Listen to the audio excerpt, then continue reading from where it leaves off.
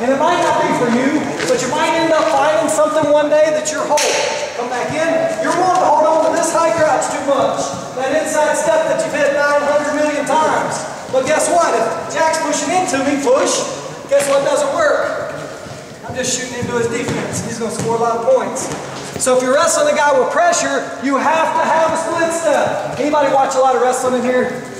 At least make it and raise your hand, right? If you're not, you need to start watching more. Go watch Chris Perry wrestle Andrew Howell in the NCAA Finals. You're going to see a split step, kind of looks like a fireman's the way he hits it. But watch his feet. Howell's pressure, pressure, pressure, collar top, pull, pull, pull, pressure. You can't penetrate on that. But when you change your feet and release, it falls right over the top. So let go of that inside step high crotch for a while. I literally want you to pinch his feet with your knees. What are you pinching his foot with? Good, we remember. Scarecrow again. Split push. Slide that back in. Grab his foot.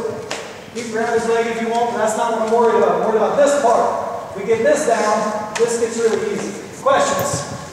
Let me see one. Come on, Hare. Let's do it. Pressure's a privilege. No, that's good, right? We'll fix it. Switch your feet. Back knee. What you talking about is bad. Now I want you to get your hips in a little bit more. That's good, man. Good. Good job. Now, he said it was bad before he came out here, right? Because he was scared to mess up. He was afraid of failure. You're afraid of failure sometimes, right? Get over it. You learn more when you fail.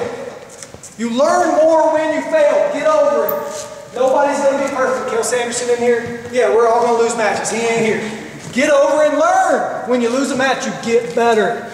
You can be a little bit like ticked off. Remember, what did I mess up on? I got practice tomorrow. I'm going to go improve. Don't be afraid to mess up. When a coach asks you to come out and demonstrate it, come do it, man. Be the guy. Back to work. Go.